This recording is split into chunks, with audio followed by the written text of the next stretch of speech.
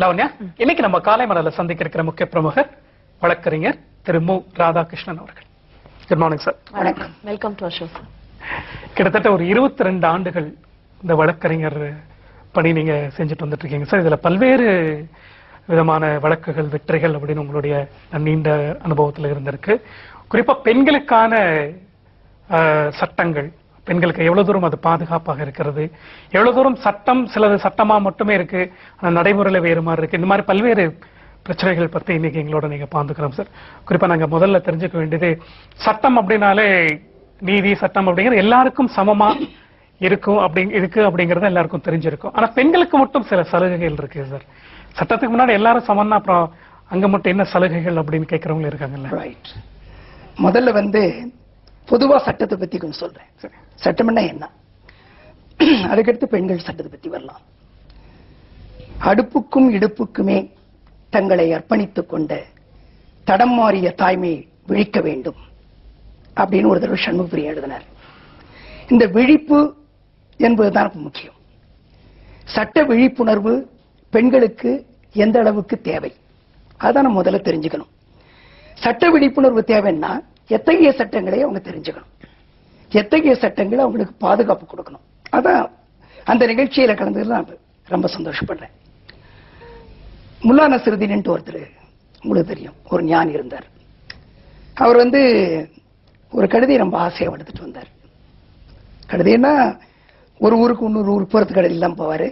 அந்த கழுதை யாருக்குமே கொடுக்க மாட்டார், வாடகை கேட்டா கூட கொடுக்க மாட்டார். திடீர்னு அந்த கழுதை காணாம போயிடுது. காணாம போயிட்டு ஊர் மக்கள் அத்தனை பேரும் அவர் மேல ரொம்ப மரியாதையா இருக்கிறதுனால அந்த கழுதையை தேடி எல்லாரும் போறாங்க. காலையிலிருந்து சாயந்தரம் வரைக்கும் கழுதையை தேடி அலையிறாங்க. கழுதை கிடைக்கல. ஒரே வருத்தம். முல்லா நஸ்ருதீன் கிட்ட எல்லாரும் அழறாங்க. ஐயா, நீங்க ஆசையா வளர்த்து கழுதை போயிடுச்சு, எப்படி எப்படியே தேடி பார்த்தோம், எங்கும் கிடைக்கலையா, என்ன செய்யறதுனே தெரியல அப்படின்னு அவர்கிட்ட சொல்றாங்க. அப்போ அவர் இவங்களோட சேர்ந்து வருத்தப்படுவாரு, கண்ணீர் விடுவாருன்னு நினைச்சிட்டு அவங்க சொல்லுவாங்க. சரி, அவர் சத்தம் போட்டு சிரிக்கிறார். என்னங்கய்யா, நீங்க இவ்வளவு ஆசையா வளர்த்து வச்சீங்க, யார்ட்டுமே கொடுக்க மாட்டீங்க இந்த கழுதைய, நீங்க வருத்தப்படுவீங்க பார்த்தா சத்தம் போட்டு சிரிக்கிறீங்களே அப்படின்னு சொல்லுவாங்க.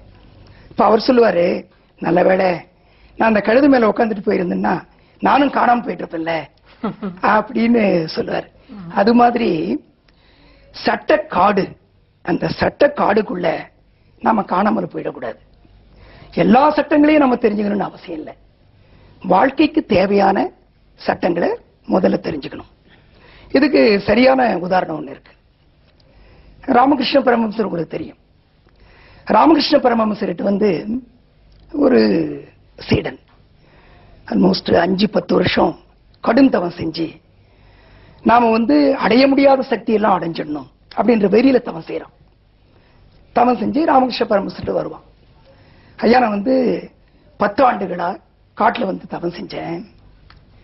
தவம் செஞ்சதுனால ஒரு பெரிய சக்தி என்கிட்ட வந்திருக்கு. அந்த சக்தி என்ன தெரியுமா, சொல்லு தம்பின்னு வரவர். இந்த ஆற்றங்கரையில இருந்து அவங்க 2 பேரும் பேசுறாங்க. இந்த ஆற்றங்கரையிலிருந்து அந்த கரைக்கு நான் நடந்தே போக முடியும், என்னால நீர் மேல நடந்தே போக முடியும். அப்படிப்பட்ட வித்தியை நான் கத்துக்கிட்டேயா, நீங்க என்ன சீடனா ஏத்துக்கணும் அப்படின்னு அவர் சொல்றாரு. ராமகிருஷ்ண பரமஹம்சர் சொல்லுவாரு, நீங்க உங்க வாழ்க்கையில 10 ஆண்டுகள் வீணாக்கிட்டீங்க தம்பி. இங்க ஒரு 8 நாள் கொடுத்திருந்தா இந்த படகுக்காரன் இந்த கரையிலிருந்து அந்த கரையில் கொண்டு போய் விட்டுருப்பான். உங்க வாழ்க்கையை நீங்க வீணாக்கிட்டீங்க அப்படின்னு சொல்றாரு. அது மாதிரி வாழ்க்கைக்கு தேவையான சட்டங்களை நாம தெரிஞ்சுக்கணும். இப்போ நீங்க கேட்டீங்க, பெண்களுக்கு அரசமைப்பு சட்டத்திலேயோ சட்டத்திலேயோ ஏன் சலுகை இருக்கணும்?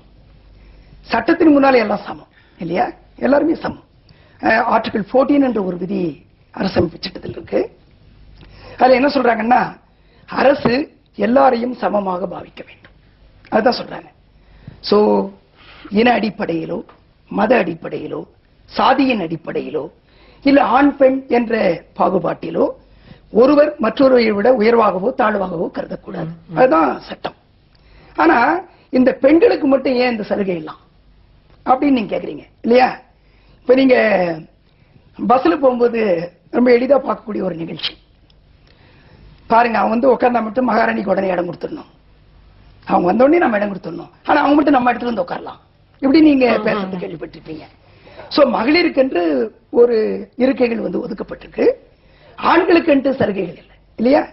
இந்த ஒதுக்கீடு, இடஒதுக்கீடு அப்படின்றதே மகளிருக்காக செய்யப்பட்ட சலுகை. இந்த சலுகை செய்யறதுக்கு அவங்களுக்கு யார் உரிமை கொடுத்தாங்க அப்படின்னு பாத்தீங்கன்னா, அரசமைப்பு சட்டத்துல விதி 15(3) என்ற ஒரு விதி இருக்கு. அந்த 15(3) விதிப்படிதான் பெண்களுக்கும் குழந்தைகளுக்கும் இத்தகைய சலுகைகளை கொடுக்கலாம் அப்படின்ற விதி முதல்ல வந்துச்சு. இந்த அரசமைப்பு சட்டத்தை இயற்றிய தலைமை தாங்கிய அண்ணல் அம்பேத்கர் பெண்களின் நிலையை கருத்தில் கொண்டு, குழந்தைகளின் இயலாமையை கருத்தில் கொண்டு, அவர்களுக்கெல்லாம் இந்த சட்டத்தில் வந்து ஒரு தனி சலுகைகள் அளிக்கணும், அப்படிப்பட்ட சலுகைகள் தவறானது அல்ல அப்படின்னு முடிவுக்கு வந்து அந்த அரசமைப்பு சட்டத்திலேயே வந்து எல்லாருக்கும் இந்த உரிமையை கொடுத்திருக்காங்க. இப்போ இந்த பஸ்ல கேட்ட கேள்வியை நீங்க இன்னொரு நினைச்சு பாருங்க. அவங்க வராங்க, அவங்களுக்கு மட்டும் நம்ம கொடுத்துடணும், நம்ம இடத்துல அவங்க உட்கார்றாங்க அப்படின்னு சொல்லுவாங்க. அது நம்ம இடம் இல்லை. அதாவது ஒதுக்கப்பட்ட இருக்கைகளுக்கு மீதி உள்ள இருக்கைகள் எல்லாம் அனைவருக்கும் சொந்தமானது. அதுல பெண்களும் அமரலாம், முதியவர்களும் அமரலாம், ஊனமுற்றவர்களும் அமரலாம், குழந்தைகளும் அமரலாம். ஆனால் ஒதுக்கப்பட்ட இருக்கைகள் அவர்களுக்கே சொந்தமானது. சோ இதான் இந்த இடஒதுக்கீடுடைய முறை. முதலில் இடஒதுக்கீடு பெண்களுக்கு கொடுக்கப்பட்டது. இந்த இடஒதுக்கீடை பொறுத்துதான் இந்த சலுகைகள் வழங்கப்பட்டன. இப்போ இந்த சலுகைகள் அப்படி நீங்க இன்னொரு கூட தெரிஞ்சுக்கலாம். நம்ம நாட்டில் மட்டும் இந்த பிரச்சனை இல்லை. ஆங்கிலேய நாட்டில் ஒரு தடவை இது மாதிரி நடந்துச்சு. ஆல்மோஸ்ட் வந்து ஒரு 50 இயர்ஸ்க்கு முன்னால் இருக்கும். அவங்க என்ன பண்ணாங்க, தொழிலாளர்கள் வந்து ஆண் தொழிலாளர்கள் இருக்காங்க ஒரு பகுதியில், இன்னொரு பகுதியில் பெண் தொழிலாளர்கள் இருக்காங்க. 2 பேருக்கு 8 மணி நேரம் வேலை தான். இவங்க என்ன செய்யறாங்க, இந்த 8 மணி நேரம் வேலை முடிஞ்சு ஒரு ஆயிரக்கணக்கில் வெளியே போகும்போது ஆணும் பெண்ணும் முண்டி அடிச்சுட்டு போகக்கூடாது அப்படின்ட்டு பெண் தொழிலாளர்களுக்கு அவங்க என்ன செய்யறாங்க, முதல்ல ஒரு 10 நிமிஷம் நீங்க முன்னால போயிடலாம் அப்படின்ட்டு ஒரு சலுகையை கொடுக்குறாங்க. 10 நிமிஷம் நீங்க போலாம். ஆண் தொழிலாளர்களுக்கு ஒரே கோபம், நாங்க மட்டும் 8 மணி நேரம் ஒர்க் பண்ணோம், இவங்க மட்டும் 7 மணி நேரம் 50 நிமிஷமா, இது எப்படி சரியாகும், இது சட்டத்துக்கு புறம்பானது அப்படின்ட்டு ஒரு வழக்கு தொடுக்கிறாங்க. அந்த வழக்குல பாருங்க எவ்வளவு புத்திசாலித்தனம்.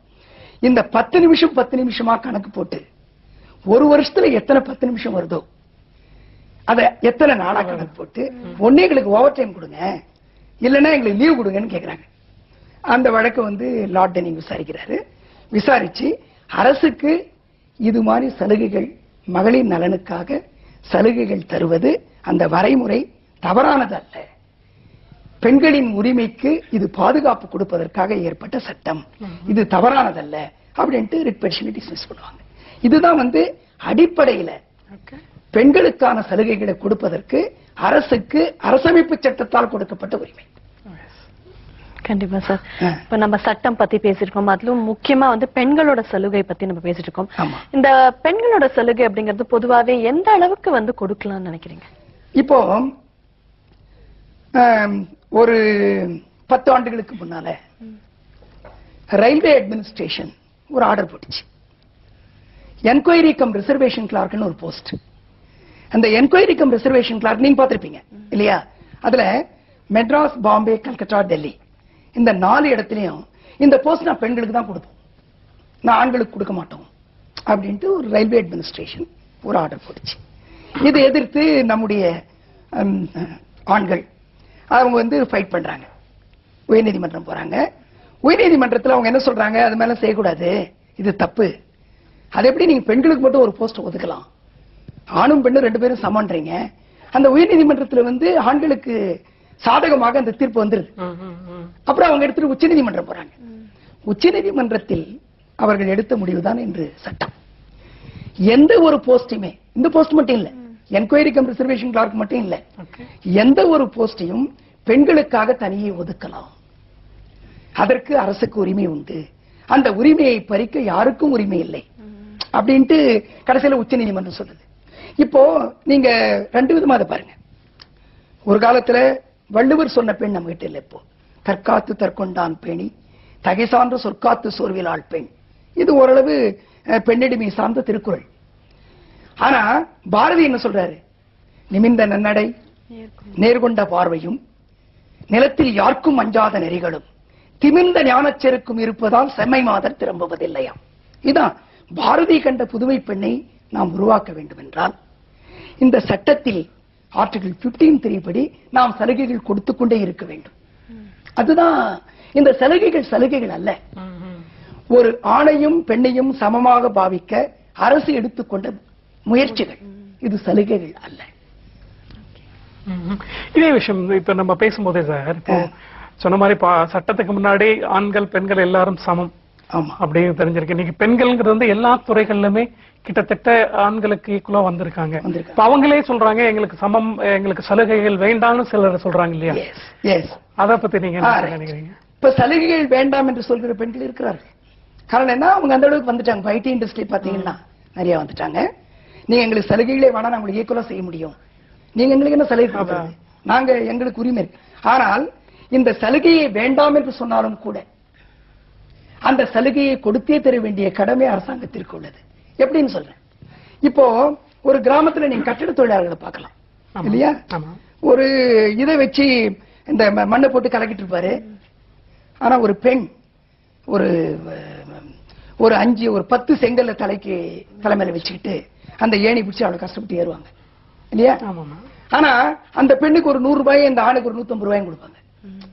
நீங்க பாத்தீங்கன்னா உண்மையா அந்த பெண் வந்து உழைப்பு வந்து அதிகம், ஆணின் உழைப்பு குறைவு. ஆனா கூலி வாங்குறது யார் அதிகமா இருக்காங்க? இங்க எங்க ஈக்குவாலிட்டி இருக்கு?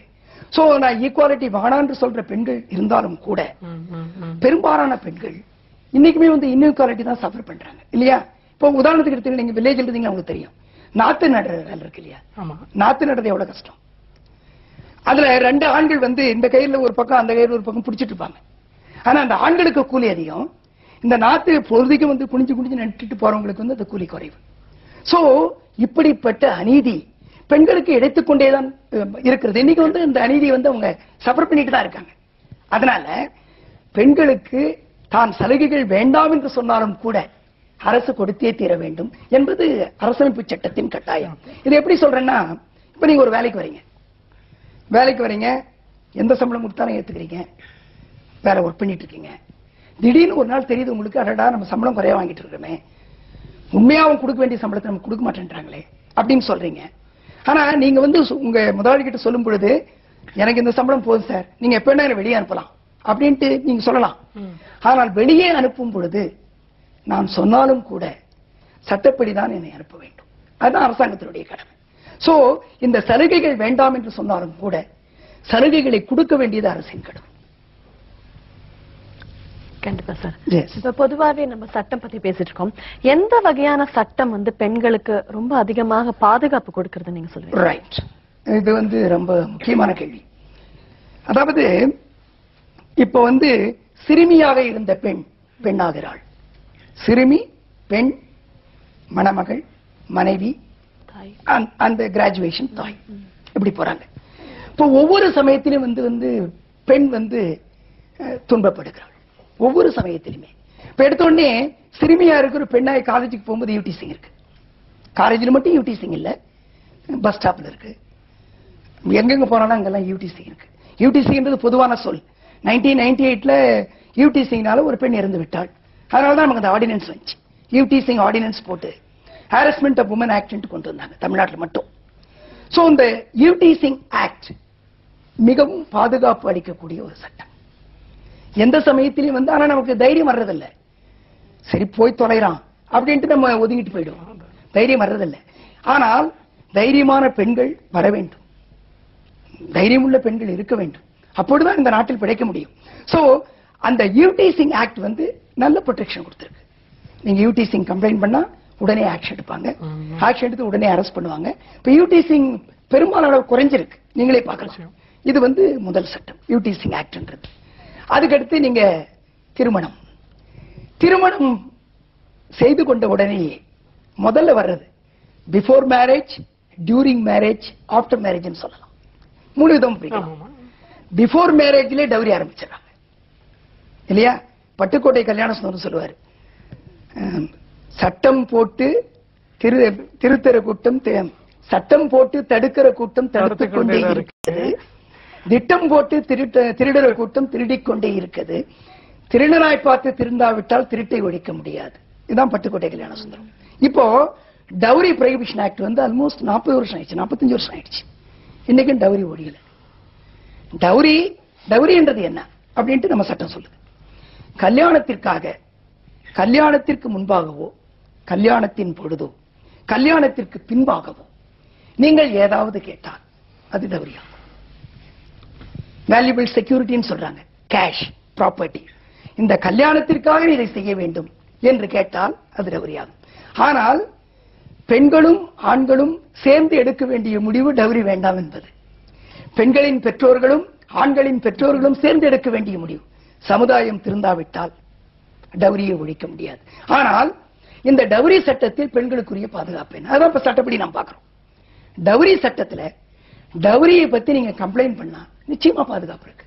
ஆனா இப்ப அப்படிப்பட்ட கம்ப்ளைண்ட்ஸ் வர்றதில்லை. எந்த சமயத்துல கம்ப்ளைண்ட் பண்றாங்க?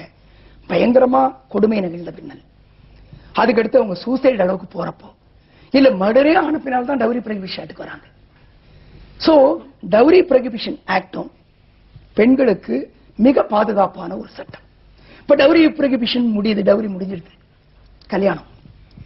கல்யாணத்துல பாத்தீங்கன்னா அப்பெல்லாம் கல்லானாலும் கணவன் புல்லானாலும் புருஷன், இது ஒரு காலம் ட்ரெடிஷன். இப்போ கணவனை நம்ம சொல்றோம் என்னடா பண்ற அப்படின்னா கேட்டோம்னா, நான் கேட்டா அவங்க சொல்றாங்க இது வேற டாப்பா, அந்த டா இல்ல இது, நான் வேற டா, இது வேற மாதிரி கூப்பிடுறேன் அப்படின்னு சொல்றாங்க. பெண்கள் அந்த அளவுக்கு சுதந்திரமாக ஆணும் பெண்ணும் இருக்கிறார்கள்.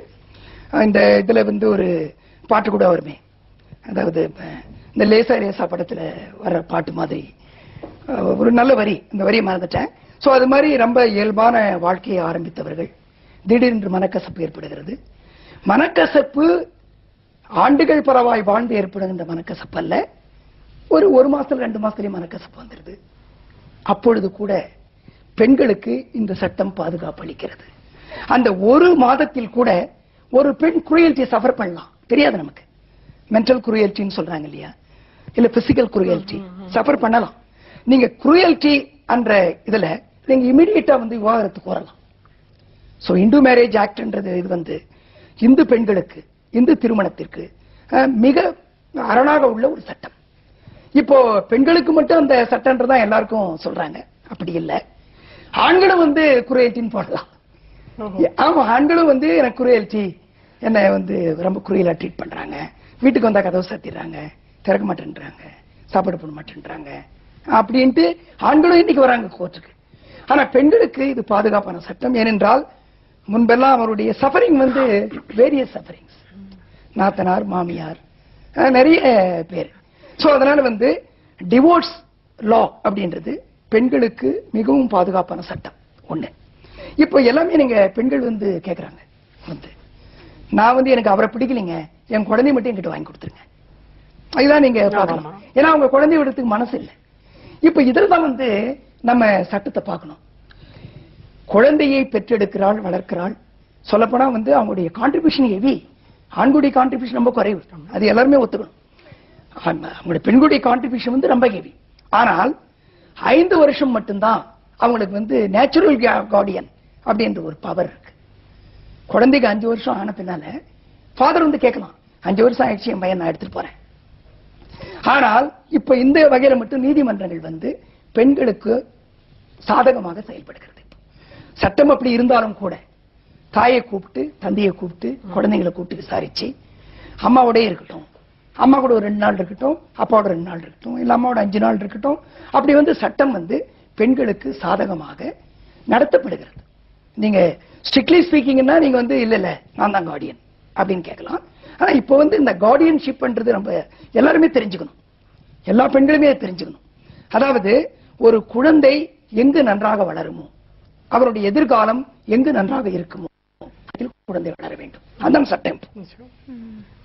சோ இந்த இந்து மேரேஜ் ஆக்ட் அப்படின்றது பெண்களுக்கு மிக மிக அரணாக உள்ள ஒரு சட்டம். அதுக்கடுத்து இப்போ லேட்டஸ்ட் டெவலப்மெண்ட் பாருங்க. இப்போ sexual harassment at work places என்று ஒரு இது வந்திருக்கு பாத்தீங்கன்னா. இந்த ஹாரஸ்மெண்டே ஜெனரலா ஹாரஸ்மெண்ட் ஆஃப் உமன் அப்படின்றது போய் sexual harassment at work places act இப்போ மூட் பண்ணிருக்காங்க. இது எப்படி வந்துச்சுன்னா 1997ல ராஜஸ்தான்ல ஒரு சோஷியல் ஒர்க்கர் இருந்தாங்க, ஒரு லேடி. அவங்க ரொம்ப ஸ்ட்ரிக்ட் ஒர்க்கர், எல்லாருக்கும் நல்லது செஞ்சுட்டு இருந்தாங்க. அந்த அவங்க சோஷியல் ஒர்க்கரா அவங்களுடைய பணியை செஞ்சுட்டு இருக்கும் பொழுது she was gang raped. அவங்க கற்பழிக்கப்பட்டாங்க. அதனால அந்த நாடே கொதித்து எழுந்தது. அங்க இருக்கிற என்ஜிஓஸ் அவங்க எல்லாரும் சுப்ரீம் கோர்ட் போனாங்க. அதனுடைய விளைவாக அங்க இருக்கிற என்ஜிஓஸ் எல்லாம் இருக்காங்க இல்லையா, அதாவது பெண்களுக்காக பணியாற்றுகின்ற என்ஜிஓஸ் சுப்ரீம் கோர்ட்ல ஒரு பெட்டிஷன் ஃபைல் பண்றாங்க. அதுல இன்னைக்கு வரைக்கும் சட்டம் ஆகல. இது sexual harassment at work places அப்படின்றது இப்போ சுப்ரீம் கோர்ட் சில கைட்லைன்ஸ் கொடுத்திருக்கு. இப்போ ஒரு கம்ப்ளைண்ட், அந்த ஹாரஸ்மெண்ட் பல விதமா பிரிக்கிறாங்க. ஒரு பெண்ணின் கண்ணியத்தை எப்படி வேணா நீங்க அஃபெக்ட் பண்ணலாம். உங்களுடைய சொல்லால் பண்ணலாம், உங்க செயலால், இல்ல ஜஸ்ட் ஒரு பார்வையால் நீங்க எப்படி வேணா ஒரு பெண்ணின் கண்ணியத்தை சிதைக்கலாம். அதுல செக்ஷுவல் ஓவர்டோன்ஸ், செக்ஷுவல் டிட்டர்மினேஷன் இருந்துச்சுன்னா அது செக்ஷுவல் ஹாரஸ்மெண்ட் ஆகும் அப்படின்ட்டு ஒரு சுப்ரீம் கோர்ட் அந்த தீர்ப்பு கொடுத்து, இப்ப அந்த தீர்ப்பு படி ஒவ்வொரு ஆர்கனைசேஷனும் சொல்லப்போனா இப்ப பிரைவேட் அளவுக்கு அது போல கவர்மெண்ட்ல எல்லா டிபார்ட்மெண்ட்லயும் ஒரு கம்ப்ளைண்ட் செல்லுன்னு ஒண்ணு அமைச்சிருக்காங்க.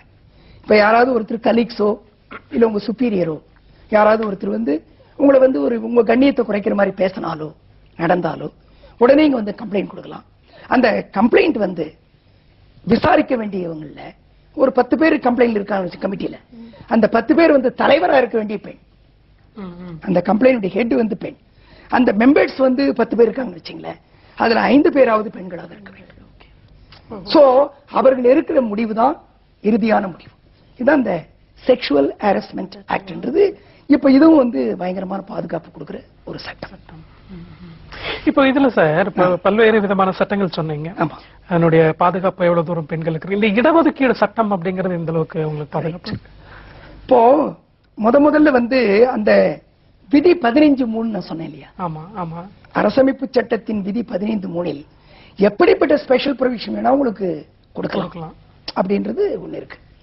இப்ப எம்ப்ளாய்மெண்ட்ல அப்படிப்பட்ட ஸ்பெஷல் ப்ரொவிஷன் கொடுக்கலாமா? எம்ப்ளாய்மெண்ட் எல்லாருக்கும் இருக்கு. ஒரு 100 போஸ்ட் இருக்கு. இந்த 100 போஸ்ட ஒரு 30% ரிசர்வேஷன் தமிழ்நாட்டில் கொடுத்திருக்காங்க. 30% போஸ்ட் விமனுக்கு தான். சோ அந்த இடஒதுக்கீடுன்றதுமே அந்த ஸ்பெஷல் ப்ரொவிஷன்ல வர்ற ஒண்ணு. இப்ப நீங்க பாத்தீங்கன்னா முதல்ல ஆந்திர பிரதேஷ்ல இதை இம்ப்ளிமெண்ட் பண்றாங்க. ஆந்திர பிரதேஷ்ல ஒரு பர்டிகுலர் டிபார்ட்மெண்ட்ல 30% பெண்களுக்கு தான். அப்படின்னா ஒரு 100 போஸ்ட் இருக்கு நம்ம வச்சுக்கலாம். இந்த 30% பெண்களுக்கு மீதி 70% இருக்கு இல்லைங்களா, அதுல ஆணும் பெண்ணும் 2 பேரும் கம்ப்ளீட் பண்ணலாம். இப்ப நம்ம தப்பா எடுத்துக்கூடாது, 30 தான் உனக்கு மீதி 70 எனக்கு, அப்படி இல்ல. இடஒதுக்கீடுன்றது நிறைய பேர் தவறா புரிஞ்சுக்கிறாங்க. 30 சீட்ன்றது பெண்களுக்கு மட்டும், ஆனா அந்த 70 சீட்ன்றது எல்லோருக்கும். அதுல ஆணும் பெண் இருக்கலாம். சோ அது மாதிரி ஆந்திர பிரதேஷ்ல முதல்ல இதை ஆரம்பிக்கிறாங்க. 30% நாங்க கொடுத்தது தப்பு, எங்களுக்கு எல்லாம் போயிடுது. ஆனா சுப்ரீம் கோர்ட் சொல்லிட்டாங்க, ஆர்டிகல் 15(3) படி இந்த ரிசர்வேஷன் செல்லும். இப்ப அதுக்கடுத்து தான் நம்ம பஞ்சாயத்து லோக்கல் பாடிஸ் எல்லாம் இப்போ 30% கொடுத்துருக்கோம் இல்லையா, அதனுடைய விளைவுதான். இப்போ நம்ம நாடாளுமன்றத்திலும் சட்டமன்றத்திலும் கொடுக்கணும் அப்படின்ற நடந்துட்டு இருக்கு. இப்போ இந்த 30% வரவேற்க வேண்டிய ஒன்று. இது உச்சநீதிமன்றம் ஏற்கனவே அங்கீகரித்துள்ளது. அதனால இந்த 30% அப்படின்ற இடஒதுக்கீடுன்றது தொடரணும். இன்னும் அதிகமா கூட இருக்கலாம். ஏன்னா இப்ப ஆண்களும் பெண்களும் ஆல்மோஸ்ட் ஈக்குவல் ரேஷியோ அப்படின்னும் போது அவங்க ரிசர்வேஷன் அதிகமா கொடுக்கலாம் till they reach that stage. அதுதான். கண்டிப்பா சார். ஆமா நிச்சயமா. ஏன்னா ரொம்ப இன்ட்ரெஸ்டிங்கா இருக்குன்னா ஒரு வழக்கறிஞரா உங்களுக்கு பல ஆண்டுகள் உங்களுக்கு எக்ஸ்பீரியன்ஸ் இருக்கு. அதுல முக்கியமா பெண்கள் பத்தி, பெண்களுக்கான சலுகைகள், அவங்களுக்கான சட்டங்கள் அப்படின்னு நிறைய விஷயங்கள் நம்ம பேசியிருக்கோம் சார். தொடர்ந்து பேசுறதுக்கு சின்ன விளம்பர இடைவேளை.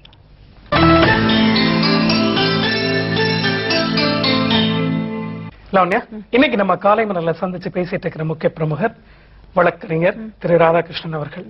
இடைவேளைக்கு முன்னாடி பொதுவாகவே இந்த பெண்களுக்கு எவ்வளவு தூரம் சட்டத்துல முக்கிய பங்கு இருக்கு, அது எவ்வளவு தூரம் அவங்களுக்கு பாதுகாப்பா இருக்கு, அது சார்ந்த நிறைய விவரங்கள் சொன்னார் இல்லையா?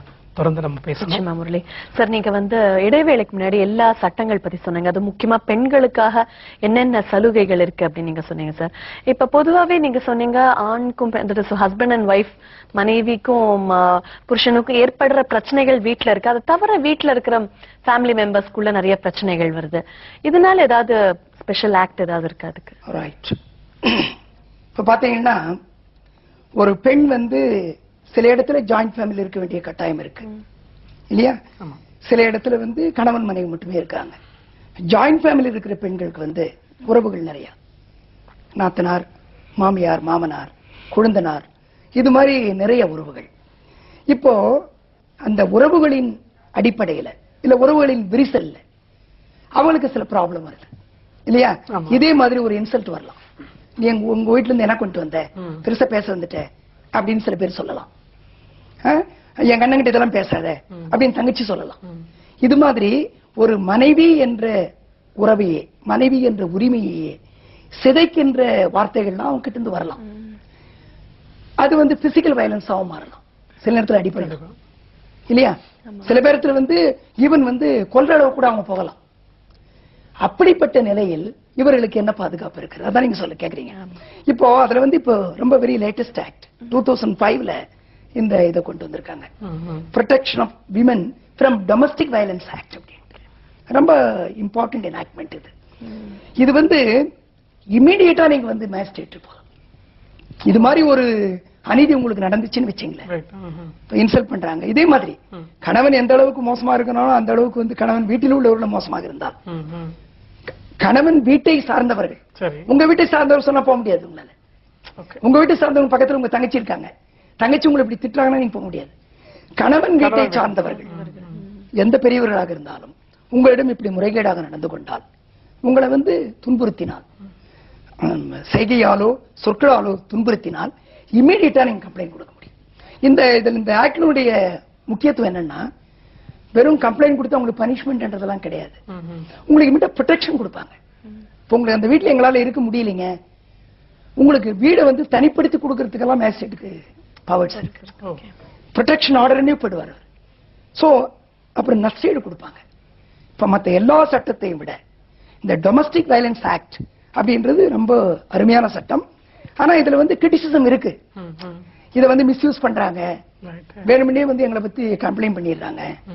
நாங்க என்ன செய்யறது? ஆண்கள் வந்து சஃபர் பண்றோம். சொல்லப்போனா இப்ப இந்த ஆண்கள் பாதுகாப்பு சங்கம் கூட கொஞ்ச நாளைக்கு முன்னால எல்லாரும் ஆரம்பிச்சாங்க. பெண்களுக்கு ரொம்ப பாதுகாப்பு கொடுத்துட்டீங்க, இப்ப எங்களுக்கு பாதுகாப்பே இல்லை, எல்லாமே பொய்யான வழக்குகள். அப்படி அல்ல. நீங்க வந்து இந்த பாப்புலேஷன் நினைச்சு பாத்தீங்கன்னா இந்த வழக்குகள்லாம் கொஞ்சம் தான். விவாகரத்து வழக்குகள் 3000 வருதுன்றாங்க. 3000ன்றது தாங்கிட்டு தான் இருக்காங்க. சோ இந்த டொமஸ்டிக் வயலன்ஸ் ஆக்ட்ன்றது இன்னும் வந்து இந்த செயல்பாடுகள் ரொம்ப ஆக்ரோஷமா தொடங்கல. ஆனா அந்த செயல்பாடுகள் ஆரம்பித்து அரசும் வந்து எல்லா போஸ்டிங் போட்டு இது வந்து ஒரு அருமையான பாதுகாப்பு சட்டம் பெண்களுக்கு. நிச்சயமா சார். அதே மாதிரி இன்னொரு விஷயம், ரொம்ப முன்னாடி இருந்து ஒரு சஃபர் பண்ற விஷயம், இந்த மூதாதையார் சொத்துல வந்து பங்கு அப்படிங்கறது பெண்களுக்கு இதுல எவ்வளவு தூரம் சார் இப்போ சாத்தியம் இருக்கு? இந்த மூதாதையர் சொத்துல வந்து யாருக்கு உரிமை? ஆமா, தாத்தா சொத்து பேரனுக்கு, பேத்திக்கு இல்ல. அந்த காலத்துல சொல்லுவாங்க பேரனுக்கு தான், பேத்திக்கு இல்ல அப்படின்னு சொல்லுவாங்க. இது வந்து ஏன்னா தாய் வழி சமுதாயம், தந்தை வழி சமுதாயம் அப்படின்ட்டு நம்ம சமுதாயம் இரு வகையா பிரிக்கலாம். இப்ப கேரளாவெல்லாம் சொல்றாங்க அது தாய் வழி சமுதாயமா இருந்தது, சோ அவங்களுக்கு பெண்களுக்கு உரிமை இருக்குன்றாங்க. இப்ப இது வந்து தந்தை வழி சமுதாயம்ன்றதுனால நான் பாரு உனக்கு கல்யாணம் பண்ணி வச்சுட்டேன், உனக்கு சொல்லி செய்ய வேண்டியதெல்லாம் செஞ்சுட்டேன், சொத்துல இது கேட்கறதெல்லாம் வச்சுக்காத அப்படின்றதுதான் இயல்பா இருந்துச்சு. இதை முதல்ல ஆந்திர பிரதேஷ்ல மாத்தினாங்க 1988 நினைக்கிறேன், அங்க முதல்ல மாத்தினாங்க. அப்புறம் தமிழ்நாட்டுல 89ல கொண்டு வந்துட்டாங்க. 89ல கொண்டு வந்து இல்ல இல்ல பையனுக்கு என்ன உரிமையோ அதான் பொண்ணுக்கு, நீங்க வந்து கேட்க முடியாது அப்படின்னு சொல்லிட்டாங்க. இப்போ எல்லா இப்ப பார்லிமெண்டே கொண்டு வந்துருச்சு. இப்ப 2005ல இப்ப இந்த ஆக்டே வந்து அமெண்ட் பண்ணீங்க. இப்ப எல்லாருக்கும் ஈக்குவல் ரைட் கொடுத்துட்டாங்க. இப்ப இதுல என்ன ஒரு பிரச்சனை எல்லாருக்கும் கஷ்டமா இருக்கு அப்படின்னா, இப்போ கல்யாணம் பண்ணி கொடுத்துரும் தங்கச்சிய, தங்கச்சி புருஷன் தூண்டி விடுறான், சொத்து கேட்கறான். அப்படி இல்ல, இது அவங்களுக்கு தேவையானது, நீதிமன்றம் ஏற்றுக்கொள்ளாது. நீங்க எவ்வளவு ஒரு 10 லட்சம் செலவு பண்ணி கல்யாணம் பண்ணா கூட 10 லட்சத்துக்கு கொடுத்துட்டு போக சொல்ல முடியாது. சோ இது நீதிமன்றம் ஏற்றுக்கொள்ளாது. ஆண்களுக்கும் பெண்களுக்கும் இனிமேல் சொத்துரிமை உண்டு, அது வந்து டவுட்டே இல்லை. நிச்சயமா சார், நீங்க முன்னாடியே சொன்னீங்க ஆண்களும் பெண்களும் இப்ப நிறைய 2 பேரும் சேர்ந்து வேலை பண்றதை நம்ம பாக்குறோம். அந்த மாதிரி செக்ஷுவல் ஹாரஸ்மெண்ட் அட் ஒர்க் அப்படின்னு ஒரு ஆக்ட் இருக்கு அப்படின்னு சொன்னீங்க. அது இப்ப இருக்க சூழல்ல நிறைய பெண்கள் வந்து ஐடி இண்டஸ்ட்ரியெல்லாம் இருக்காங்க. அது எந்த அளவுக்கு அந்த பெண்களுக்கு வந்து அது முக்கியமா இருக்கு, எந்த அளவுக்கு அது பாதுகாப்பா இருக்கு அந்த ஆக்ட்? இப்ப வந்து செக்ஷுவல் ஹாரஸ்மெண்ட் வந்து ஒரு பில் இப்பதான் இன்ட்ரோடியூஸ் பண்ணிருக்காங்க. ஆனா சுப்ரீம் கோர்ட் ஜட்ஜ்மெண்ட் நான் சொன்ன மாதிரி ஏற்கனவே இருக்கு. ஒரு கேஸ் பத்தி சொல்ல விரும்புறேன். It will take just. இப்போ ஒரு கம்பெனியில வந்து ஒருத்தர் வந்து பிரைவேட் செக்ரட்டரியா ஒர்க் பண்றாரு. அவர்கிட்ட டிக்டேஷன் எடுக்க போக வேண்டியவர், ஆனா அந்த பிரைவேட் செக்ரட்டரி என்ன பண்றாரு, ஒரு கிளர்க்கம் டைபிஸ்ட கூப்பிட்டு நீ வாமான்னு கூப்பிட்டு போறாரு. கூட்டு போய் நீ டிக்டேஷன் எடுன்னு சொல்றாரு. எடுத்த உடனே வந்து டைப் பண்றாங்க. டைப் பண்ண அவங்க முழிக்கிறாங்க, எப்படி டைப் பண்றதுன்னு தெரியல. சோ அந்த டைப் பண்ணும்போது அவங்களை இடிக்கிறது, இது மாதிரி பண்ணுன்னு சொல்றது, இதெல்லாம் பண்ணிட்டு இருக்காரு அவங்கள. உடனே அந்த பொண்ணு சொல்லுது, இல்ல இல்ல இதெல்லாம் நீங்க செய்யக்கூடாது, நான் ரிப்போர்ட் பண்ணுவேன்னு சொல்லுது. கடைசியில அவர் கேட்கறதே இல்ல, திரும்ப வந்து டைப் பண்ணுன்னு சொல்றாரு. இது மாதிரி கண்டினியூஸா அன்னைக்கு ஒரு 2 hours டார்ச்சர் பண்ண உடனே அந்த பொண்ணு போய் கம்ப்ளைண்ட் பண்ணுது. இந்த கம்ப்ளைண்ட் பண்ணி என்கொயரி வச்சு, ஆமா இவர் வந்து இவங்களை வந்து டிஸ்டர்ப் பண்ணது உண்மைதான் ப்ரூவ் பண்ணி அவரை சர்வீஸ் விட்டு எடுத்துறாங்க. He was dismissed from service. அல்டிமேட்டா சுப்ரீம் கோர்ட்ல போய் என்ன ஆர்கியூ பண்றாருன்னா, நான் அவங்களை டிஸ்டர்ப் பண்ண முயற்சி பண்ணனே ஒழிய டிஸ்டர்ப் பண்ணல, நானு அவங்களை வந்து அது மாதிரி எல்லாம் நான் செய்யல, நான் மன்னிப்பு கேட்டுக்கிறேன், அதனால வந்து அவங்ககிட்டே போய் மன்னிப்பு கேட்கிறேன், என்னுடைய திரும்ப எனக்கு வேலை கொடுங்க. சுப்ரீம் கோர்ட் ரொம்ப ஸ்ட்ரிக்டா சொல்லிடுறாங்க. நீங்க டிஸ்டர்ப் பண்றது முயற்சி செய்தாலே அது செக்ஷுவல் ஹாரஸ்மெண்ட் தான். தொட முயற்சி செய்தாலே செக்ஷுவல் ஹாரஸ்மெண்ட். உங்களுடைய பார்வையே வந்து உங்கள் பார்வை செயல்பாடு செக்ஷுவல் ஹாரஸ்மெண்ட் ஆகும். அதனால சுப்ரீம் கோர்ட் ஸ்ட்ரிக்டா சொல்றாங்க, you should be terminated from service, termination is அப்பெல்ட். அதனால இந்த சட்டம் எந்த அளவுக்கு பாதுகாப்பு கொடுக்குன்னா, செக்ஷுவல் ஹாரஸ்மெண்ட் பத்தி ஒருத்தன் திங்க் பண்ணாவே இந்த சட்டம் பாதுகாப்புக்கு வரும். அந்த அளவுக்கு பாதுகாப்பான சட்டம். இந்த சட்டத்தை வந்து செயல்படுத்த எல்லாரும் முயற்சிக்க வேண்டும், எல்லா ஆர்கனைசேஷனும் முயற்சிக்கணும். அதுதான் என்னுடைய விளைவு. நிச்சயமா சார். இன்னைக்கு உங்களோட பேசும்போது சொல்ற மாதிரி ஒரு பெண்களுக்கு நம்ம பொதுவா பார்க்கக்கூடிய அளவுல தான் பார்த்திருக்கேன். என்ன அந்த 30% எந்த அளவுக்கு உபயோகமா இருக்கு, இன்னும் என்னென்ன இந்த சட்டங்கள் அவங்களுக்கு பாதுகாப்பு கொடுக்குது அப்படிங்கறத நம்ம பார்த்தோம். அவங்களுடைய உரிமைகளுக்கு எவ்வளவு தூரம் பாதுகாப்பா இருக்கு சட்டம் அப்படிங்கிறது தனித்தனியா நீங்க எங்களோட இன்னைக்கு பகிர்ந்திருக்கீங்க சார். உங்களுடைய அனைத்து சட்ட ஆலோசனைகளும் இன்னைக்கு எங்களோட பகிர்ந்துட்டதுக்கு மிக்க நன்றி sir. Thank you. Thank you very much sir.